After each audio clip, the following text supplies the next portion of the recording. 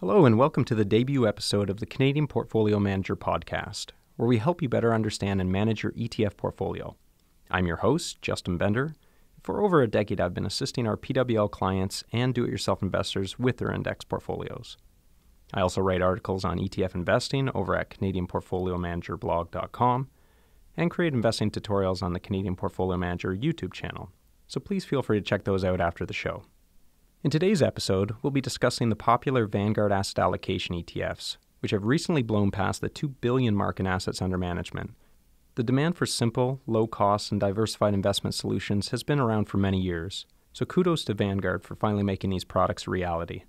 Do-it-yourself investors can now purchase these one-ticket ETFs with the click of a mouse, or about the same amount of effort it takes to pay a phone bill online.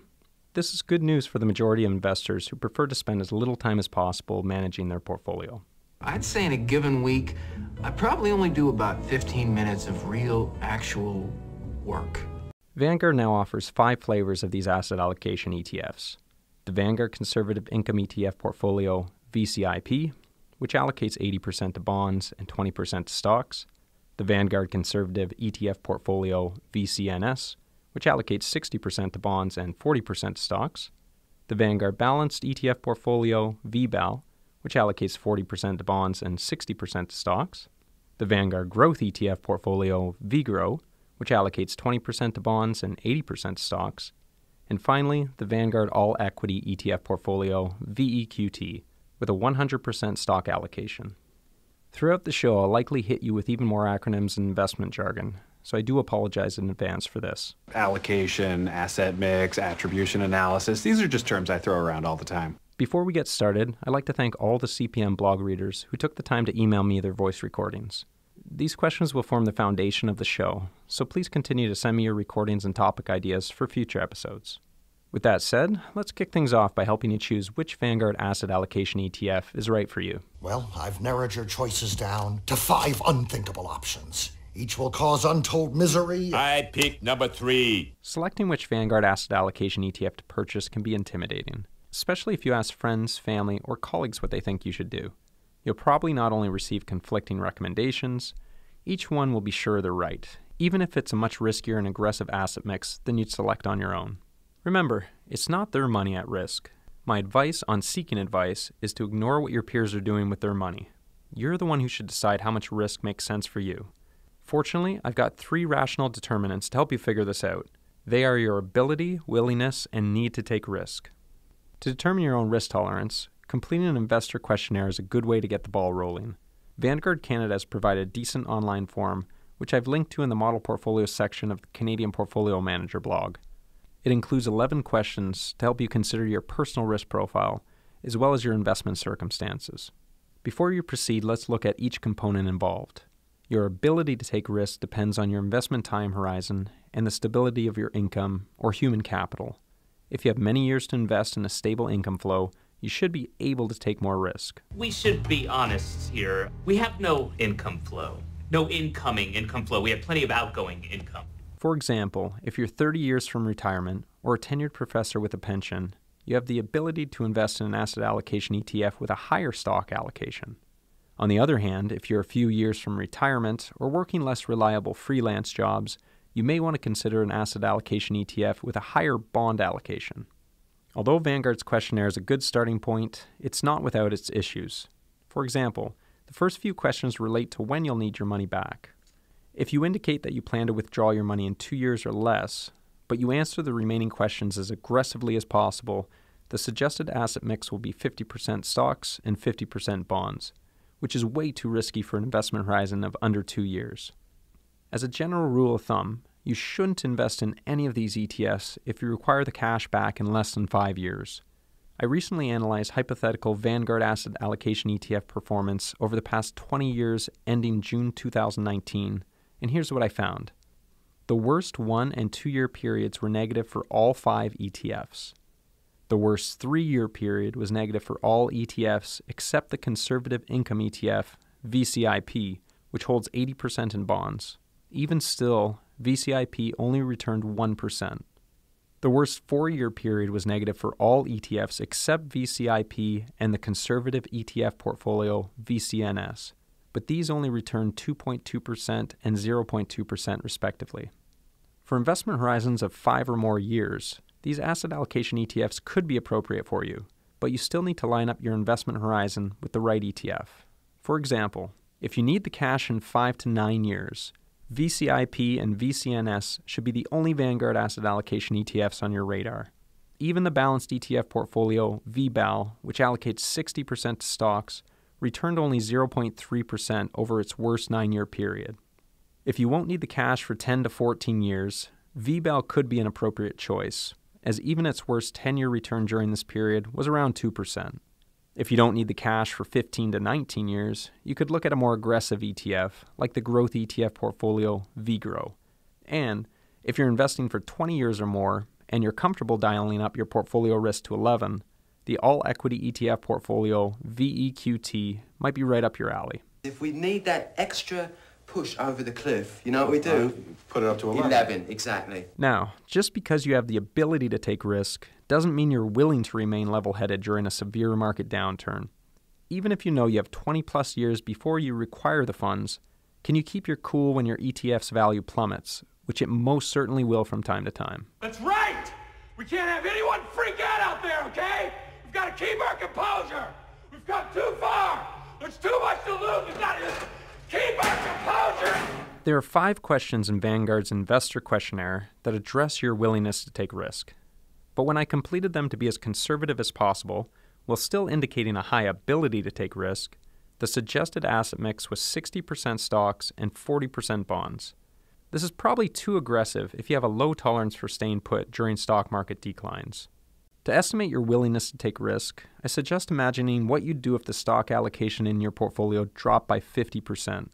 While any ETF investment could theoretically drop to 0, I guess, this should be a reasonable worst-case percentage decline to consider. So if you're considering VGROW with an 80% stock allocation, assume the fund's total value could drop by 40% in a severe market downturn. Now take the dollar amount of your portfolio and visualize it dropping by 40% immediately after investing the cash. If you have $10,000, it drops to $6,000.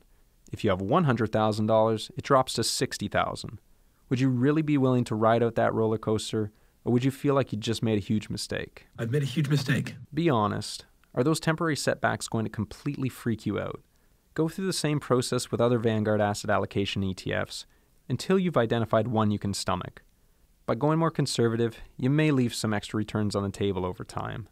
But in my opinion, that's a fair trade-off for avoiding the incredibly expensive mistake of trying to flee to a more conservative ETF, or worse, cash, in the middle of a market panic, when you'd be forced to sell your holdings at a deep loss. For this reason, I believe your willingness to take risk should always take priority over your ability to take risk. The final consideration is how much risk you need to take. Could you meet all your financial goals by simply investing in guaranteed investment certificates? If so, you may not need to put your savings at higher risk by allocating any of it to stocks. I'm not an investor. People always tell me, you should have your money working for you. I decided I'll do the work. I'm going to let the money relax. If you're a young investor and not offspring of the rich and famous, you can probably assume you do need to take some market risk, which means you can mostly ignore this component for now. As you build a more substantial portfolio, you can work with a financial planner to determine whether you can afford to take less risk over time. Before we move on to the next topic, I'd like to re-emphasize the relationship between your willingness and ability to take on risk, and how your willingness should probably be the one driving the bus, especially when you're still gaining investment experience. Do you have any experience? No, sir, I have no experience, but I'm a big fan of money. I like it. I use it. I have a little. I keep it in a jar on top of my refrigerator. I'd like to put more in that jar. That's where you come in. As a young investor, you may often hear that time is on your side, so you can go more aggressive with riskier investments. If we're talking about your ability to take on risk, this is true. But if you only have a modest amount to invest, think about how excruciating it'll be when the stock markets plummet, taking your seed money along for the ride. Until you've personally had the chance to ride out some up and down markets, I would suggest opting for a more conservative or balanced ETF rather than a growth-oriented or 100% equity ETF. There's nothing wrong with starting off with a more conservative asset allocation ETF, even if you're very young, have a long-term time horizon, and a stable income. I've yet to meet an investor who failed to meet their financial goals because they invested in a balanced asset allocation rather than a more aggressive one. So don't feel like you need to fake a high risk tolerance to fit in. You can go with a more conservative or balanced asset allocation ETF to start and use all your youthful energy to embark on a highly aggressive savings plan. This is likely to literally pay more dividends over the long term. It sounds like a get-rich-quick scheme. Yes, thank you. You will get rich quick. We all will. Keep in mind, if your portfolio size is modest, say $10,000, you're not giving up much dollar return by investing in a more balanced portfolio. For example, a 60% stock, 40% bond portfolio like VBAL has an expected return that is only around 1.6 percentage points less than a 100% equity portfolio like VEQT. On a $10,000 holding, this is only about $160 per year. As you gain more experience, you can always decide to sell your VBAL holdings and repurchase VGRO or VEQT.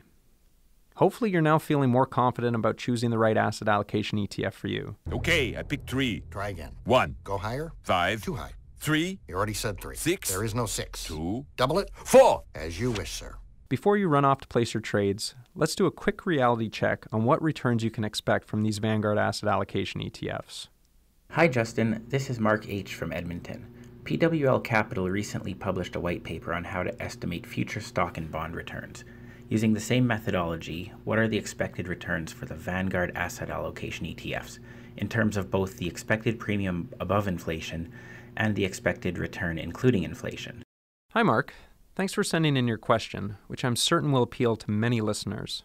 I hope you won't mind. When collecting the data, I've strayed slightly from the PWL methodology by referring to online resources anyone can access. This will allow investors to recreate their expected portfolio returns whenever they please by following these 6 steps. Step 1. Estimate future inflation. For this figure, we'll head to the Bank of Canada website where we can compare the yield of a long-term Government of Canada notional bond, which includes an inflation expectation, with the yield of a real return bond of similar maturity, which excludes inflation. The difference between these two figures provides us with the market's ballpark estimate of future inflation. Similar to the PWL white paper, we'll remove any short-term yield discrepancies by using the 24-month average of the yield difference between them. As of June 28, 2019, the average difference, or long-term inflation expectation, was around 1.6%. Boring. Now that we have our future inflation expectation, we'll estimate Canadian and global stock market returns over the next 10 to 15 years. Step 2. Estimate future Canadian and global stock market returns. Forecasting long-term stock returns is a bit of a mug's game. Vanguard published a paper in 2012 where they examined 15 metrics to determine whether any of them had the ability to predict future stock returns. They found the most predictive power in valuation metrics, such as the price to earnings or PE ratios, but they were only meaningful over long time horizons. And even then, the PE ratios only explain the variation in real stock returns about 40% of the time. They've done studies, 60% of the time, it works every time. That doesn't make sense. The best valuation metric examined in the study was a cyclically adjusted price-to-earnings ratio, also known as the Shiller-Cape ratio. It was named after Nobel laureate and Yale professor of economics Robert Shiller. The Cape ratio takes a stock's current value and divides it by the average inflation-adjusted company earnings over the previous 10 years. A 10-year period is used to ensure that profits are averaged over more than one earnings cycle, and the inflation adjustment ensures that company profits are still comparable even during periods of high inflation. Boring. Lucky for us, Star Capital publishes monthly global Cape ratios online for various equity regions, so I've used these Cape figures for our analysis. We can obtain an earnings yield for any given stock market by taking the inverse of its Cape ratio, which just means dividing 1 by the Cape. This can be thought of as a stock market's expected real return. As these are real return expectations, we'll still need to add in our 1.6% inflation expectation so that they're comparable to the notional returns reported on your investment account statements. As of June 28, 2019, the Canadian stock market had a Cape of 21.5. Dividing 1 by the Cape gives us an expected real return of 4.7%, or an expected nominal return of 6.3%, after adding in our 1.6% expected inflation. The global stock market has a Cape of 23.4. Dividing 1 by the Cape gives us an expected real return of 4.3%, or an expected nominal return of 5.9%, after adding in our 1.6% expected inflation. So Canadian stocks are expected to return 6.3% over the next 10 to 15 years, and global stocks are expected to return 5.9%. If these figures seem low to you, remember they come after a decade of incredible performance, when global stock markets returned an annual average of 12% in Canadian dollars. It's also interesting to note that the U.S. stock market has an even higher CAPE of 29.9, indicating low future real and nominal annual expected returns of only 3.3% and 4.9% respectively. This is no surprise, as the U.S. stock markets have been on a tear for the past 10 years, delivering an annual average return of 16% in Canadian dollars. While you shouldn't use these lower future expected returns to engage in market timing, they could further justify a generally sound approach to diversifying your equity holdings beyond just the U.S. Step 3. Estimate future Canadian bond returns. If lower future expected stock market returns have got you down, prepare to be even more disappointed with your bonds. For the Canadian bond portion of the Vanguard Asset Allocation ETFs, the underlying bond's average yield to maturity is our best estimate. This average sits at a meager 2.1% as of the end of June 2019. Step 4. Estimate future currency-hedged global bond returns. The Vanguard Asset Allocation ETFs also include currency-hedged foreign bonds, and it's a bit more complicated to estimate their expected returns. If we simply use their current yield to maturity, U.S. bonds would be expected to return 2.5%, and international bonds would be expected to return only 0.7%. But currency-hedged global bond ETFs are also expected to provide what's called a hedge return, which is the return from their currency hedging strategies. This hedge return can be either positive or negative. That's boring. You're boring everybody. Quit boring everyone. Fortunately, I've already done the heavy lifting on that calculation in a recent blog post. Once the additional returns are factored in, global bonds currently have an adjusted yield to maturity of around 1.9%. If you no longer had this data moving forward, you could get away with just assuming the currency-hedged global bonds are expected to return about the same as Canadian bonds, or currently around 2.1%. Step 5. Estimate foreign withholding taxes. Whether you invest within a TFSA, RSP, or taxable account, your Vanguard Asset Allocation ETF will be subject to foreign withholding taxes, creating an additional drag on your returns. When you hold your ETF in a taxable account, you'll receive a T3 slip at tax time, indicating the amount of foreign tax that you've already paid. This acts as an IOU from the tax collector, which is a good thing. That's as good as money, sir. Those are IOUs. Go ahead and add it up. Every cent's accounted for. Unfortunately, when you hold your ETF in a TFSA or RSP, you receive no T3 slip, so the foreign withholding taxes you've paid are lost forever. Forever. Forever. Forever. In TFSA and RSP accounts, the annual tax drags are lower for the more conservative ETFs. They range from as low as 0.13% for the Vanguard Conservative Income ETF portfolio, VSIP, to as high as 0.25% for the Vanguard All Equity ETF portfolio, VEQT. If you're interested in estimating the foreign withholding tax drag of each asset allocation ETF, you can download the CPM Foreign Withholding Tax Calculator, available on the Canadian Portfolio Manager blog. Once you add in the 0.25% MER for Vanguard's asset allocation ETFs, annual costs increase in the range of 0.38% for the most conservative asset allocation ETF to around 0.5% for the most aggressive. Step 6. Weight the asset class returns. After we adjust each asset class return for its weight within the asset allocation ETFs, and we decrease them by their product fees and foreign withholding taxes, we end up with the following expected nominal return figures. Drum roll, please. 2.4% for the Vanguard Conservative Income ETF portfolio, VCIP, 3.2% for the Vanguard Conservative ETF portfolio, VCNS, 3.9% for the Vanguard Balanced ETF portfolio, VBAL, 4.7% for the Vanguard Growth ETF portfolio, VGROW, and only 5.5% for the Vanguard All Equity ETF portfolio, VEQT. The real returns after inflation are even less exciting, ranging from 0.8% for the most conservative ETF to 3.9% for the 100% equity ETF. All this said, the future is uncertain, highly uncertain. It's important to keep that in mind when considering expected returns, even over the long term. Over the next 10 to 15 years, actual returns on these asset allocation ETFs and any other investments could vary widely from our rough estimates. Perhaps the key takeaway from all these calculations is that even with an all-equity portfolio, you're probably best off if you don't expect years and years of double-digit returns going forward. At the same time, we've enjoyed a solid ride for the past decade, which may or may not last for a while longer, but I wouldn't bank on it. So you're telling me there's a chance? Yeah! So in the face of eternal uncertainty about what the future has in store, the wise investor builds an efficient, globally diversified portfolio that reflects their personal long-term goals and reasonable expectations about what markets have to offer. Then they sit tight for the ride. By now, you may have a better idea of which Vanguard Asset Allocation ETF you'd like to invest in. But Vanguard isn't the only provider of these one-ticket solutions. Many of Vanguard's competitors have already launched their own suite of asset allocation ETFs. So how can you decide which product to go with? Well, sometimes they just need to battle it out for your investment dollars. Like in our first ever ETF Combat, where we pit two ETFs against one another to test their might. In today's showdown, the Vanguard Growth ETF portfolio, VGROW, will face off with the iShares Core Growth ETF portfolio, XGROW. Although both asset allocation ETFs instantly provide investors with a globally diversified portfolio, there can be only one winner in this. ETF Combat. Round 1. Fight! XGROW was originally called the iShares Balanced Growth Core Portfolio Index ETF, with ticker symbol CBN. In its final year, CBN had a combined MER and trading expense ratio of 0.91%, which was an absolute joke.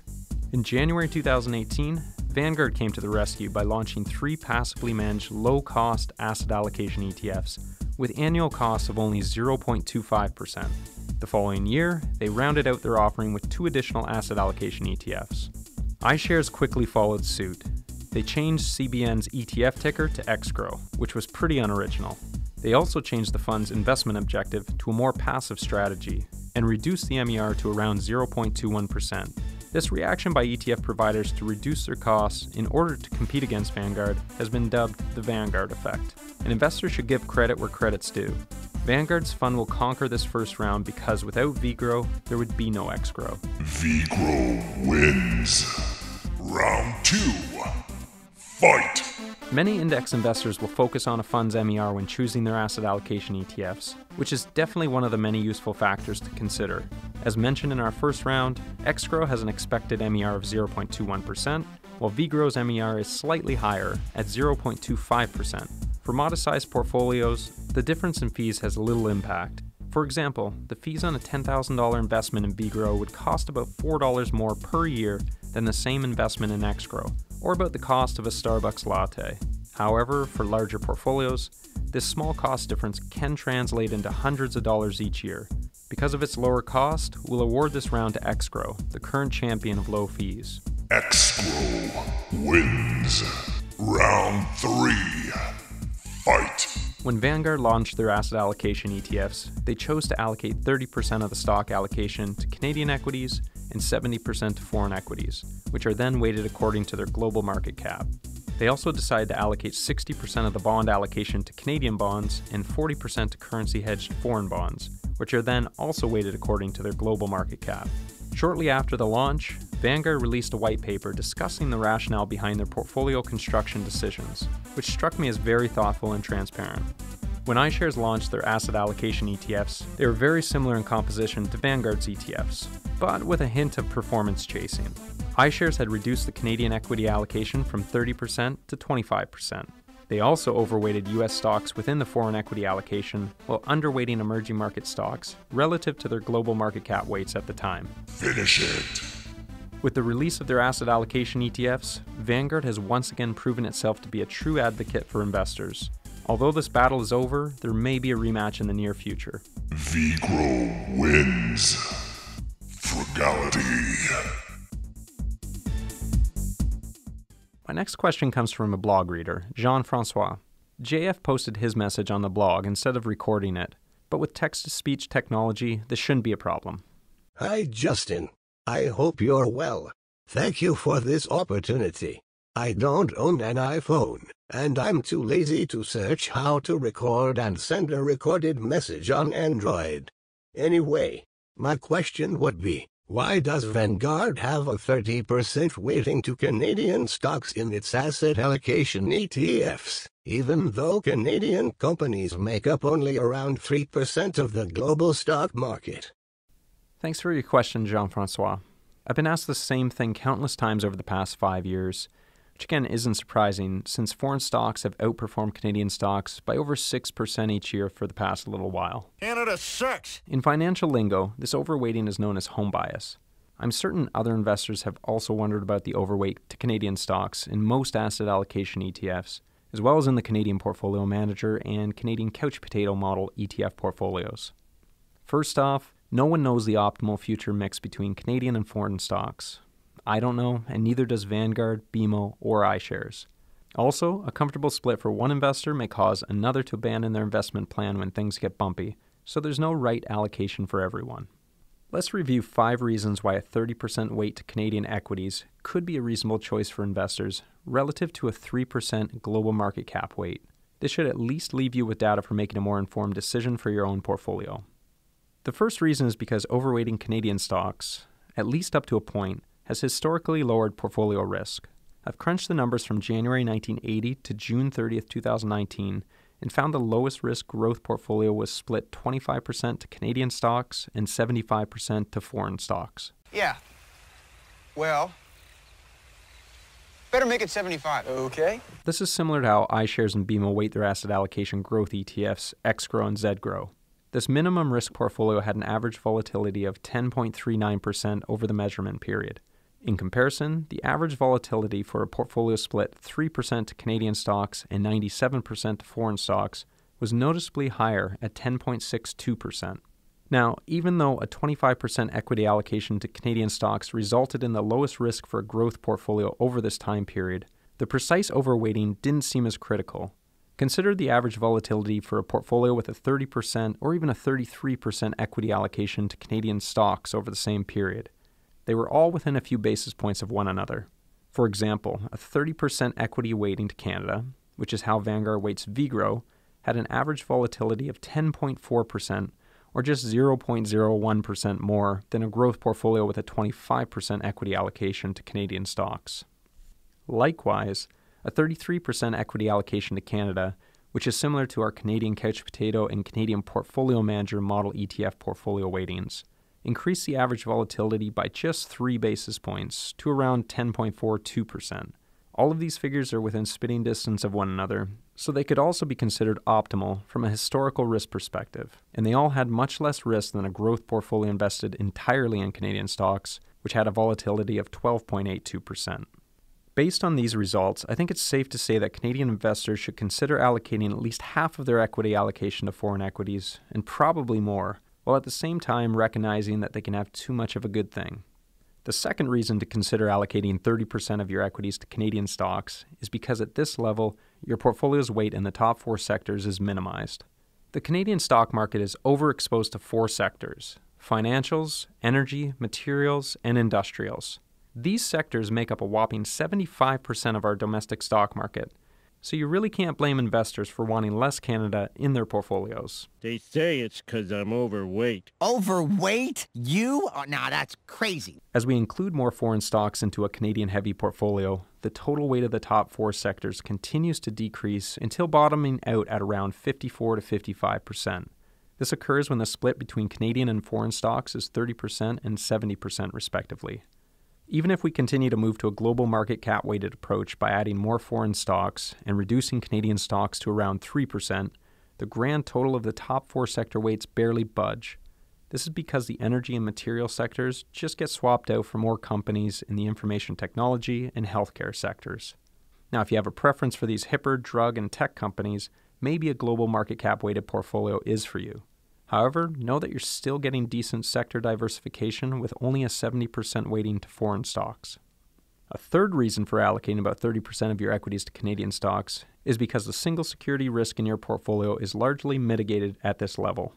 The total weight of the top 10 stocks in Vanguard's Canadian Equity ETF currently accounts for nearly 40% of the fund, with 4 of the big 5 banks accounting for around half of this weight.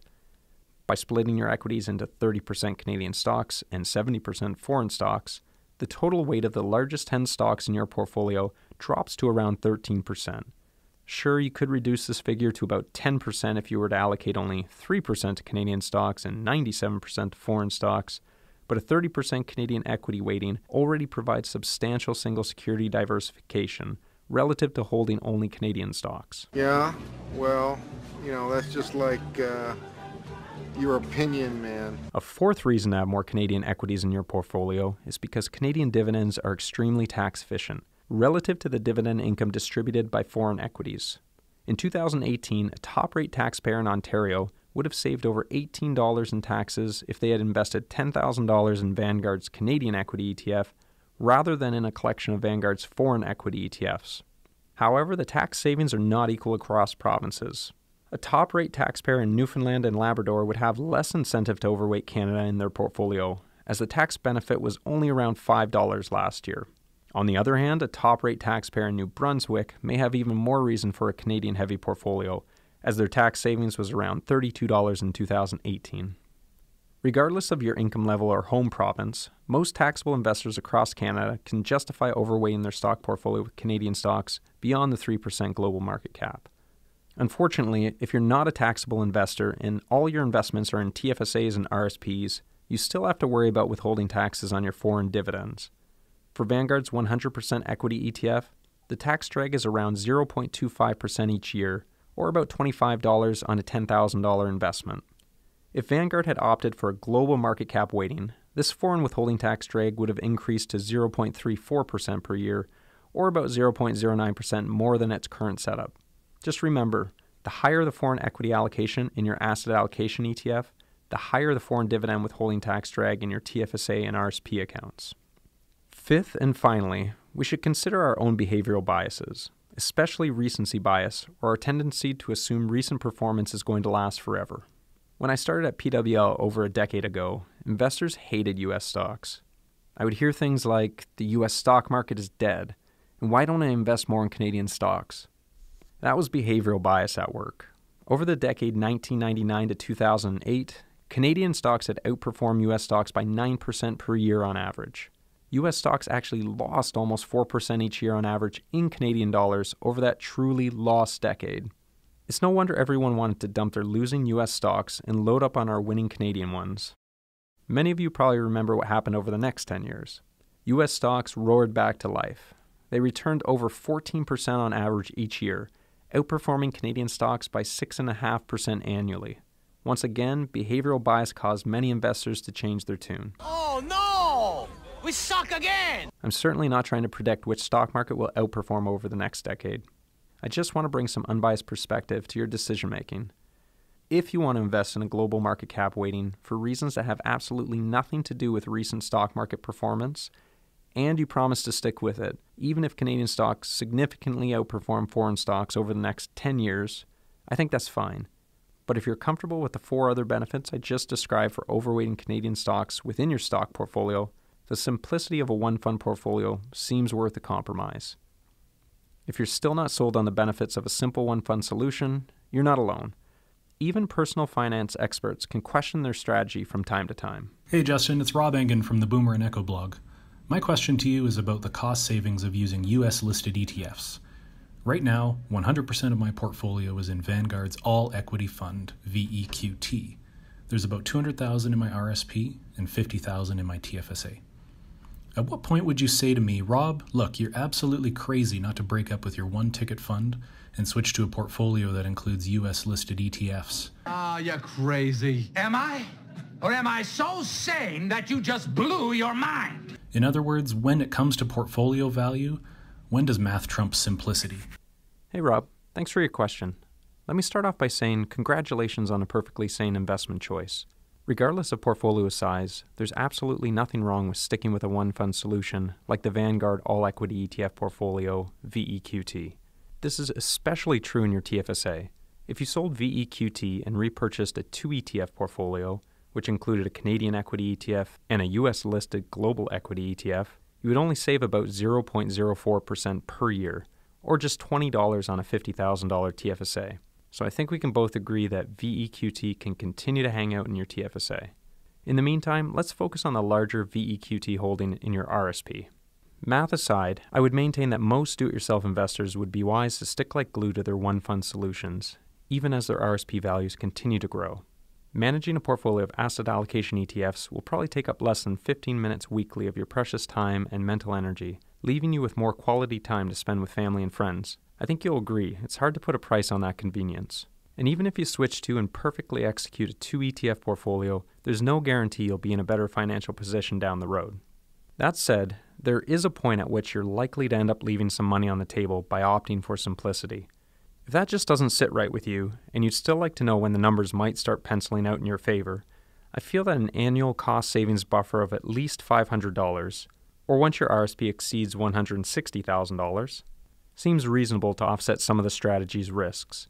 Since your RSP value has already passed this theoretical threshold, a lower cost 2-ticket portfolio could be worth the hassle, at least if you're accounting for it in dollar amounts. By swapping out VEQT for a Canadian equity and US-listed global equity ETF combo in your RSP, you can save about 0.31% per year in product cost and foreign withholding taxes. On a $200,000 RSP, this amounts to around $620 of savings each year. Dollar bills, y'all. Sounds like a pretty sweet deal, but this assumes no cost to implement and manage your more complex portfolio. Before you start trading, let's review some of the potential implementation costs of this strategy, along with tips to help you avoid any huge mistakes. I'll refer to TD Direct Investing throughout these discussions, as I understand TD is the brokerage you currently use. To keep things simple, I'll also assume your new 2 ETF portfolio would consist of the Vanguard FTSE Canada All Cap Index ETF, VCN, and the US-listed Vanguard Total World Stock ETF, VT. First, if you're purchasing US-listed ETFs, you'll need US dollars. A do-it-yourself brokerage like TD Direct Investing will be more than happy to exchange your loonies for dollars, but they'll insist on getting a piece of the action. But since you're converting a large amount, you should be able to get a decent rate. When I recently called TD to inquire, their quoted FX rate would have cost you around $650. It would take slightly over a year for your annual savings to offset this upfront currency conversion cost. Still, it's not a bad deal, since you'll likely be reaping big cost savings over an investing lifetime. So as I was saying, the amount of money I'm going to be making would hurt your parents' feelings. Some savvy investors will correctly note that using Norbert's Gambit, a strategy that allows you to cheaply convert your loonies to dollars, would significantly reduce your conversion costs. In this example, the Gambit would have cost about $300, or less than half the cost of accepting TD's FX rate. If you want to learn more about Norbert's Gambit, please check out my YouTube tutorial for step-by-step instructions on how to use the Horizon's US dollar currency ETFs, DLR and DLR.U, to perform the Gambit at various discount brokerages. Unfortunately, at TD Direct Investing, they take a few days to process your RSP Gambit transactions. This leaves you underexposed to global equities, as you haven't purchased VT with your US dollars yet, and overexposed to the US dollar, as you now hold DLR, which holds US dollar cash and equivalents. If global stocks go down during this holding period, you win. If they go up, you lose. And if the US dollar appreciates or depreciates against the Canadian dollar during the same time period, this will also have an impact on your returns. These potential opportunity costs can be substantial. For example, if you sold $200,000 of VEQT on August 14, 2019, and had to wait until August 19th to buy your US-listed global equity ETF, you would have missed out on net market gains of around $3,900. In this unfortunate scenario, the future savings from switching from VEQT to a 2-fund portfolio will take over 6 years to make up for the initial cost of this unlucky Norbert's Gambit transaction. I've got to do something to get my money back quickly. This calls for an aggressive trading strategy. If you're seriously considering breaking up with VEQT, you may also want to consider breaking up with TD beforehand. There are other discount brokerages like RBC Direct Investing and BMO Investor Line, which allow you to implement the entire Norbert's Gambit process in your RSP on the same trading day, leaving you less vulnerable to these market timing issues. A second cost to consider when making the switch are the bid-ask spreads. When trading ETFs, you buy at the ask price and sell at the bid price. The difference in the two prices is another hidden cost of switching from a 1-fund to a 2-fund solution. Think of your ETF as a bar of soap. The more you touch it, the smaller it gets. Although this exact cost is impossible to calculate, you can get a decent estimate by multiplying the number of VEQT shares you own by about 2 cents. So if you initially held 7,500 shares of VEQT, I would estimate a total bid-ask spread cost of around $150. A third cost is trading commissions, both during the initial implementation and on an ongoing basis, as you attempt to keep your 2 ETF portfolio in balance. On such a large RSP, these $10 trading commissions are hardly worth mentioning, but for more modest-sized RSPs, investors should certainly pay attention to this cost. And finally, there's the unknown cost of your new portfolio's tracking error relative to VEQT. This cost can be either positive or negative. You would expect your new portfolio to have positive tracking error due to lower product fees and foreign withholding taxes. However, this could be offset by a number of factors, such as timing differences and portfolio rebalancing. Vanguard plans to run a tight ship, rebalancing whenever any underlying ETF becomes overweight or underweight by more than 2% of its target. As their asset allocation ETFs are extremely popular with investors, they also have plenty of new daily cash flows they can use to rebalance the portfolio more frequently. The frequency of your portfolio rebalancing will no doubt differ from Vanguard's, so expect slight differences in returns going forward. You'll also experience different performance between yours and VEQT's foreign equity stock holdings. While they're very close, VT's and VEQT's underlying foreign equity exposures are not identical. I'll be interested to learn which option you decide to go with, Rob. I don't think either is universally right or wrong. If you've made it this far, I hope I've given you a good sense of which one is right for you. All right, that concludes our very first Canadian Portfolio Manager podcast. Thanks for listening. We're going to create a new episode every month or so please subscribe on iTunes or your favorite podcast service so you never miss an episode. In the meantime, feel free to check out my blog at CanadianPortfolioManagerblog.com. I'm Justin Bender. Talk with you soon.